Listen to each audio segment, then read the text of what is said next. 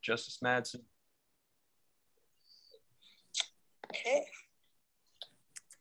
Okay, hello. We are interviewing Justice Barbara Madsen, who is running for re-election as Washington Supreme Court Justice. Feel free to give us a 2-minute introduction, and then we'll get into some prepared questions. Okay, thank you. So I was originally elected to the court in 1992, and I had no idea that I was going to be on the Supreme Court in my lifetime, but what happened was that Clarence Thomas was appointed to the U.S. Supreme Court, and when I listened to the testimony of Anita Hill, I realized how much we had in common. As a young attorney, young female attorney, I had faced similar sexual harassment, and I thought, this is not right. It would not happen if there were women in the room. And so I decided that in my own profession, the decision making was made by our Supreme Court, and we needed a woman at the table. So I ran for the court, and I have run successfully 4 additional times. The reason I joined the court, of course, was because I wanted to make a difference for people who didn't have a voice. And at that time, from my perspective, it was women. What I've learned since then, over the last 30 years, is that women, people of color, people with disabilities, people with mental health problems, people who have different sexual orientation, none of us really have a voice. And so it's been my goal and the challenge that I've given myself to do everything in my power to try to give a voice to people who have an expectation that they'll receive justice in the justice system and make that a reality rather than just an expectation. As a result of my commitment, I have chaired the Gender and Justice Commission for the last 20 years. After leaving the commission, the chair of the commission, I became the Chief Justice, and I started a forum for race in the criminal justice system to explore why we have the disproportionalities that we have in our justice system based on race. We have since 2012 had yearly summits where we tackle big problems and try to find great solutions. And that's time. Since then, since not being chief now, I've taken over the Commission on Children in Foster Care. And again, I found racial disproportionality is the biggest issue facing our foster care time. Thank you. And so I will conclude with saying that I continue with my original commitment to give people a voice in our justice system. Thank you. Thank you very much. Appreciate that. We're going to move on to the first prepared question, and I'll take that one. First question is, what are the elements of your background and experience that make you best qualified to earn our endorsement? What is your experience serving as a judge or justice pro tem or within the judicial system, and how will this inform your perspective on the bench? I began my judicial career in Seattle. The first position I was given was as a commissioner, and that was a choice by the judges of the municipal court. They made a decision to appoint me. Following my appointment as commissioner, I served for 2 years, and then I was appointed by Mayor Charles Royer to sit on the bench as an elected judge. I spent 4 years. Of my 4 years, I spent 2 of those as the chief judge, and that was, again, an election by my colleagues. Following that, as I told you my story, in 1992, I decided to make a run for the Supreme Court, and I was successful. And my 30 years on the bench have given me great insight into the challenges and many, frankly, solutions that can be implemented to improve our justice system. I'm committed to that. I have, in all of my extracurricular activities, I have demonstrated that I can think outside the box, I can provide leadership, and that I have the compassion and interest in justice that will, I think, well serve the citizens of Washington. Great, thank you so much. Our second prepared question, Alice, you want to take that one? Absolutely. How would you further equity and justice for all as a justice? Sorry, I'm going to start over. How would you further equity and access to justice for all as a justice Please provide specific examples of how you have furthered equity and access in your work and judicial decisions. When I joined the court in 1992, there was no such thing as our Access to Justice Board, our Commission on Children in Foster Care, our Minority and Justice Commission, our Gender and Justice Commission, or our Interpreter Commission. All of those things were I was a part of innovating and making a reality. And all of those efforts are aimed at breaking down barriers to our justice system and providing access to the courts and access to hopefully what we are making a more just system with every decision that we make. There are so many specifics. I think one of the most important things I've done is to work to educate our trial court judges. It's important for them to understand the people who are appearing in front of them don't come from the same background oftentimes that they have come from. And teaching them about the realities that people are coming from is going to make all of our judges better judges and be more attuned to the experiences and the needs of the people who use our courts. As I mentioned before, I started the summits on race in the criminal justice system as just one example of a creative solution that I think has really made a difference in making justice a reality for the people that we serve. Great, thank you. We've got a third prepared question. Clayton, do you want to take that one?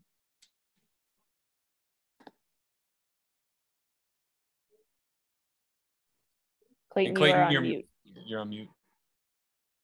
Right.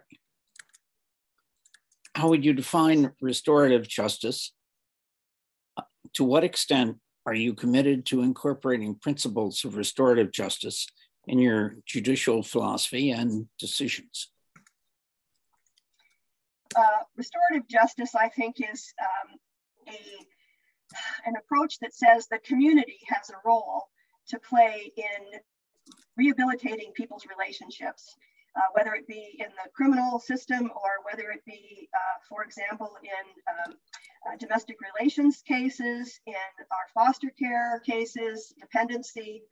There's a role for our whole community to play. We can't really change the dynamics from the bench.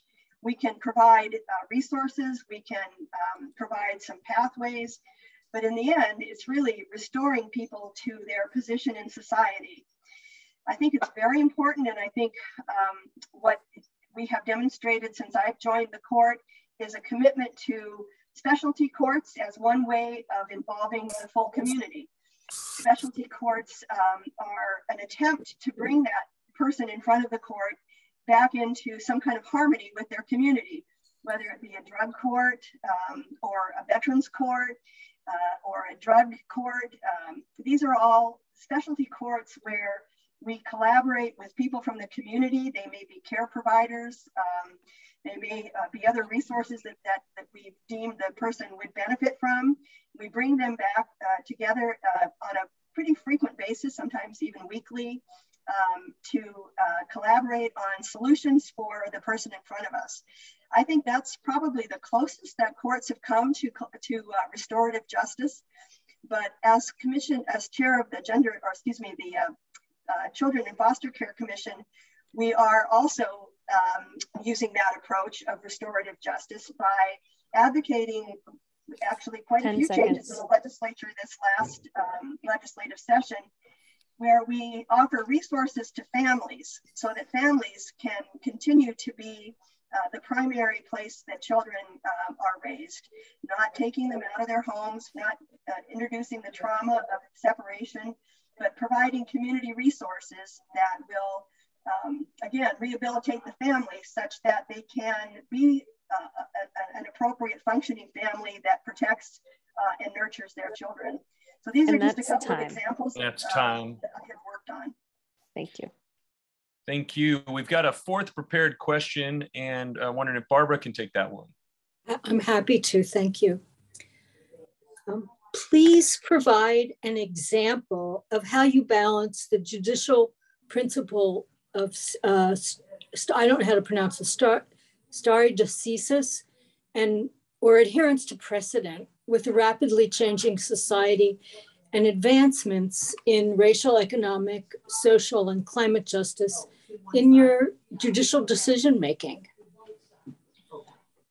It's interesting that that's always a challenge, and I think that stare decisis is intended to give stability to the law, but sometimes the law really needs to change. And one way that I personally and my court generally has taken to try to look at the needs that we are currently facing in our society is to look at our own state constitution. And most recently, I've had an opportunity to write at least 2 decisions that drew on our state constitution to ensure that, well, if I give you the case, if I tell you about the cases briefly, it hopefully will help. One case was Woods versus the Union Gospel Mission. It went up to the US Supreme Court recently, and fortunately they denied review. But the legislature had provided for an exemption from the anti-discrimination laws, specifically for religious organizations. And a person tried to become an attorney for the Union Gospel Mission, and he was turned away because he was a same-sex, he had a same-sex partner, and he had a sexual orientation that was what the church was not willing to accept. So he was not hired, and he brought a lawsuit, and I ended up using our state constitution as a way to look at whether or not there was a due process violation in granting an exemption for religious organizations to the anti-discrimination laws. And I, in using the state constitution, was able to say that there is a very limited exclusion from the requirement to follow the anti-discrimination laws. And that is because about 40% of social services in this country are offered through religious organizations, and we cannot allow religious organizations to discriminate in violation of our state anti-discrimination laws. So our state constitution was our solution. Perfect. Thank you. Thank you very much. Great answer. Thank you. We're going to ask you a few prepared questions from our e-board. And does anybody from the e-board have any questions they'd like to ask Justice Madsen? Oh, I have a question also. I wanted to clarify that these are non-prepared questions and that the answers to these are 1 minute each. It sounded like you had a second case that you might want to talk about in that last example. I'd give you another minute to cover that if you'd like to. Thanks. That's the Martinez-Cuevas case, and it involves the Reuters milk farm, dairy farm. And our state laws have prevented farm workers from getting overtime pay. And so using our state constitution, I found a provision in our constitution that requires protection for people who are engaged in dangerous occupations.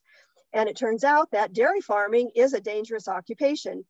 And so using our state constitution, I wrote, and the court agreed, to strike down the provision that denied overtime pay for farm workers based on our constitutional protections for people who work in dangerous professions. And so that was the second example of using our own state constitution to right a wrong that had persisted for, I want to say, at least 60 to 70 years since we adopted our labor and industries laws around overtime pay. Thanks. Other questions? I've got another one, if I can. Okay. What do you see as the Supreme Court's role in providing, in sort of as a leadership role among other courts in the state and among generally our system of justice?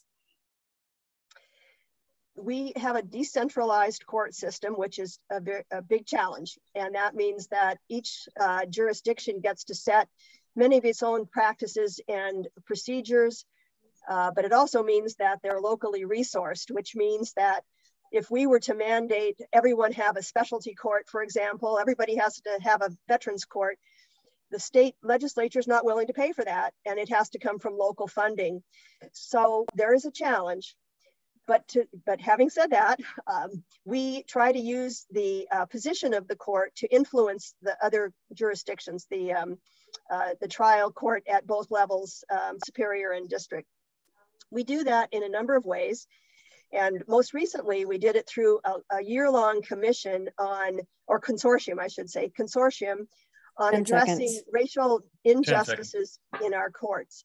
We just published last week our findings and recommendations, and we are taking that to all of the courts in the state and asking them to implement those solutions. Thank you. Other questions? I have a question. This is Barbara. So I'm going to just take, this is going to be a little bit of a kind of a flyer of a question. I'd like to ask you if you could share with us what your reaction was to the leaked opinion from the Supreme Court about Roe v. Wade yesterday, and how you think that might come before the Washington Supreme Court in any way. I'd just like to hear you talk about that a little bit, and anything that it might help us know about you and endorsing you. I hate to confess ignorance, but I'm not sure what the leak was. I'm sorry. Can you tell me? Yes, an opinion was leaked. Alice, can you help me? An opinion was leaked by the Supreme Court to overturn Roe v. Wade yesterday. It's an Alito majority opinion, and the court has confirmed that it's legitimate. Excuse me.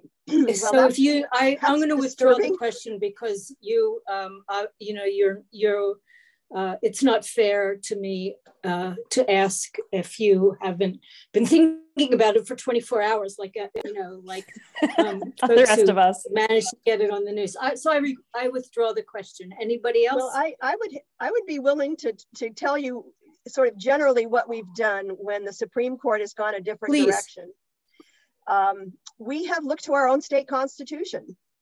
And so we have found protections for our citizens and our residents that the Supreme Court has not found in the US Constitution. And so we've done that in the context of religion.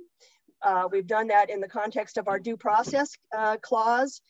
And I think that's, if we felt that our Constitution gave greater protections to our citizens or our residents, we would not hesitate to use our own Constitution to provide those protections. Thank you very much. That's what Governor Inslee said, by the way. Oh, did he? Well, there you go. So we've got time for maybe one more question. Clayton? It's kind of follow-up on Barbara's question, I think.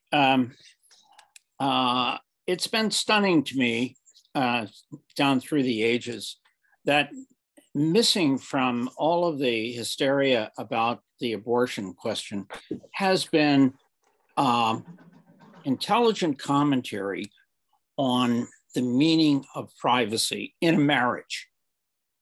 In that the people who are in favor of restricting abortion are people who would invade the sanctity of a marriage and bring a sheriff in to tell people what they should do at the kitchen table when they are deciding to carry a child or not.